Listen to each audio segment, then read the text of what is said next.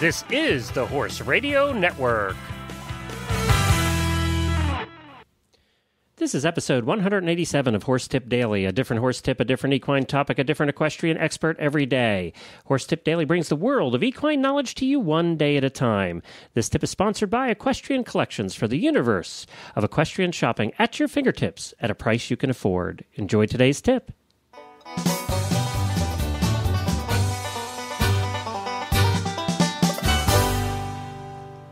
Hi, everybody. Glenn the Geek back with you from Lexington, Kentucky, and you're listening to Horse Tip Daily. Well, the first thing I need to do is apologize for missing an episode last week. We normally put out 5 a week from Wednesday through Sunday, but last week I was at Rolex, and I thought I could get them out every morning, but Rolex turned out to be more tiring than I thought.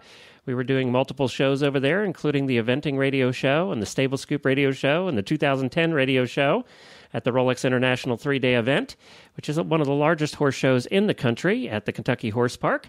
So I was over there 14 hours a day and just ran out of steam, to be honest with you. So I apologize for missing a day last week. We'll be back on track this week. I'm recording this on Wednesday, and we'll have a show every day through Sunday.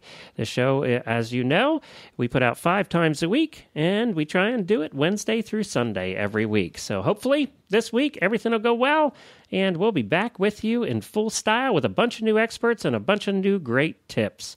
Well, today we have back with us Heidi Nyland. Heidi is a noted author, journalist, producer, photographer, and avid trail rider. Her stories and photographs are seen regularly in publications such as Western Horseman, Equestrian Retailer, The Trail Rider, the Equine Veterinary Management, and she works with Julie Goodnight to produce Julie's RFD show, Horsemaster with Julie Goodnight. Heidi has actually been on with us since the very beginning. I think she was on episode number 5 or 6. And she stops by occasionally to share with us some trail riding tips that she has learned along the way. And I just love talking to Heidi. So we'll be right back with Heidi right after we talk about the fact that you can get trail riding stuff over at equestriancollections.com. People think about Equestrian Collections for riding wear, for competition, but they also have the Wrangler jeans and Wrangler products of all kinds. They have a number of different products for the trail rider, so you can stop on over to equestriancollections.com and find a whole new place to buy your trail riding attire and accessories for your horse. As well as it's fly season, and you want to try out their fly sprays, fly sheets, and everything else fly, you can find it all at equestriancollections.com. And now, on with Heidi. Hi, Heidi, and welcome back to Horse Tip Daily. Thanks, Glenn. It's always fun to talk to you. Do you know, and I don't know if I talked to you about this since we talked the last time, but this little show, Horse Tip Daily, that I started, 100-some episodes ago, now has as many listeners as the Stable Scoop show, which is our biggest show. That's awesome. And yeah, we went over 7,000 listeners listen to this show every day. Well, that's great. Isn't that incredible? Yeah, and fun, short tips that people can listen to and just take a little gleam of advice. And you always have the best tips. I want to tell people, go back to the website at horsetipdaily.com and go back into Heidi Nyland, look her up under experts on the left-hand side there, and you'll find all her tips in a row. You can just go in and listen to them all at once, and you just have the best tips. I just love having you on. Well, thanks. You know, this comes from a lot of the tips come from my column that I have in the Trail Rider magazine. It's called Saddlebag Savvy. And, you know, I can't take all the credit because I just glean any tip that I can. I'm constantly asking my friends where they get tips and what would make things more fun. And it's a lot of work. I think I've done this column for over 4 years now. So wow. I have to work a little bit harder, but I think sometimes that makes the tips a little bit more fun to find things that not everybody else has written about too. Well, your last couple have just been fantastic. So I can't wait to hear what this one is. Okay. Well, this one comes from my background as a riding instructor. I'm a NARA certified riding instructor and I used to coach the team where I went to college after I graduated. It was an IHSA college team. And so I've always been very focused on horsemanship. And no matter what you're doing, to actually have good horsemanship, be learning as you go, and to not just sit out there and take a trail ride and pretend that you're in a lazy boy chair. That just annoys me when I see people say, oh, I'm just a trail rider, so I don't need to learn something. I think, if you stop learning, then you might as well die. Well, that's interesting that you did have that background, and now I know how you ended up with Julie Goodnight and working with her. Yes, I produce her TV show, and I actually have been an editor at several of the horse magazines in the past, and just always been focused on the training articles and working with different trainers and focusing on, how can you improve yourself, improve your riding position so that you're making it easier for the horse, especially if you're out on these long trail rides. Horsemanship is very important. Your position is very important. You can actually make it easier for your horse to carry you, especially if you're going on a really long ride. If you actually actively ride instead of just sitting there. It's kind of like having someone on your back and you're taking them on a piggyback ride and they're asleep. If you're carrying imagine a 12-year-old kid that's asleep on your back, you have to work so much harder than if they're awake and kind of helping you maneuver and they're working with you a little bit more. So, it's the same kind of thing for your horse. You can make it easier for them and have more fun and be learning more about horsemanship. All right, cool. Yeah. Okay. So this tip kind of is just to be creative is really the biggest thing. If you're riding with a group, to make some games. If you're out on the highway and you're taking a road trip, can you think of some games you'd play in the car just to kind of keep your mind active, Glenn? Yeah. We used to count the license plates from different states and used to see what you could spell and all that stuff. Until the brother cheated, and then you ended up beating each other up in the back of the car. Yes.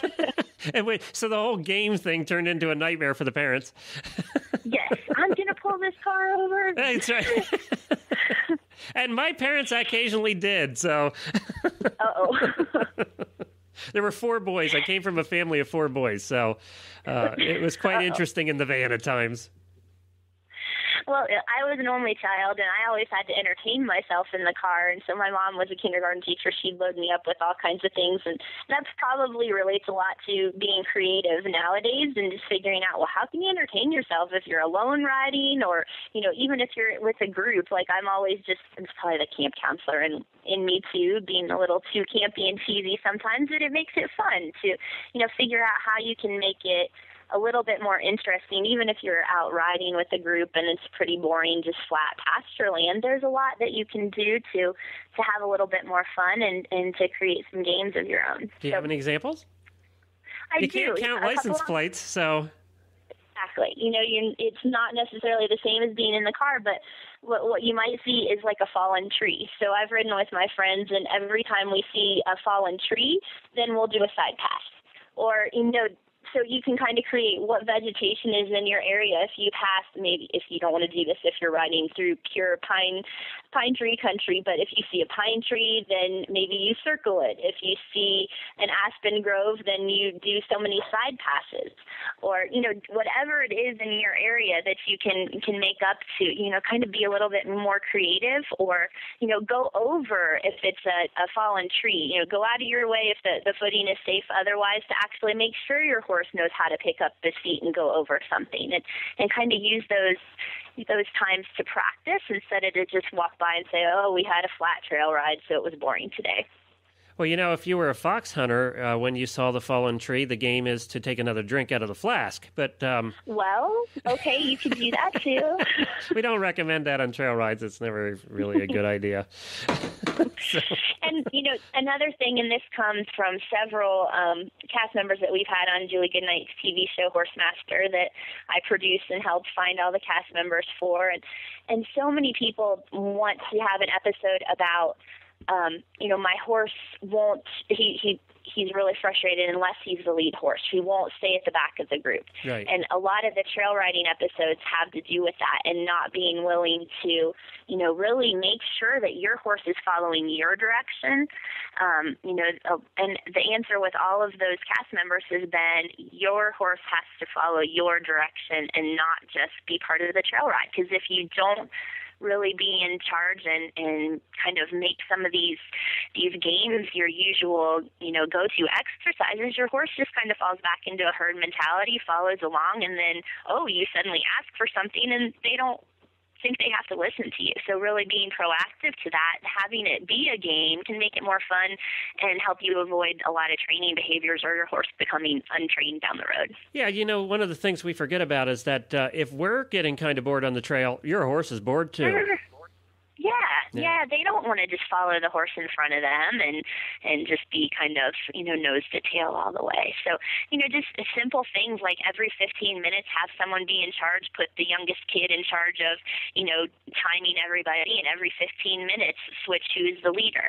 And if you're on a flat area, kind of, maybe even make some sort of play like a follow the leader, or even do things, with your body position, whether it's raising arms and kind of stretching out, that, you can kind of make some silly, fun games, but also have some fun and get a little bit more exercise out of it. Well, there you go. I think that's a great tip, and it's something that you don't think about all the time, especially if you do a lot of trail riding for long periods of time. You do need something to break up. It does get monotonous. I don't care how pretty it is. Right. Yeah, so good. Great. All right, Heidi, where can people find out more about you? Sure. My website is wholepicture.org, and there's a lot of my photographs and links to different articles that I've written. And then also, check out the Trail Rider magazine and my column there. And, if you have some tips, I'd be glad to hear them, because I'm always looking for fun, kind of just different things that are fun for people and actually are workable and usable out on the trail. And we have your contact information at horsetipdaily.com. Just look under the experts tab at the top of the page to Heidi Nyland, and you'll find her contact information and her website all listed there. So, well, we appreciate you being on again. It's always fun to have you on, and it's always fun to get caught up on what's going on out there in Colorado. Well, thanks again to Heidi. I look forward to having her back on the show. I just have a great time speaking with her every single time, and it's fun to learn the tips for the trail.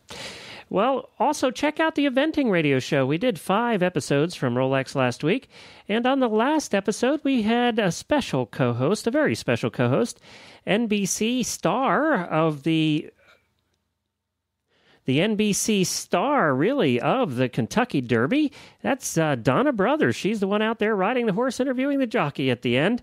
And she was actually on with us. She knows a bit about eventing, and was on the last episode with Chris, reviewing the Rolex coverage, reviewing the Rolex 3-day international event. So you can check that out at eventingradio.com. You can find all of our other great shows on the network at horseradionetwork.com. You can also subscribe to the show through iTunes or Zune and get the daily tips automatically downloaded to your iPod, Zune, or MP3 player. And you can follow us on Facebook. Just search for Horse Tip Daily. Or you can follow us on Twitter at Horse Radio.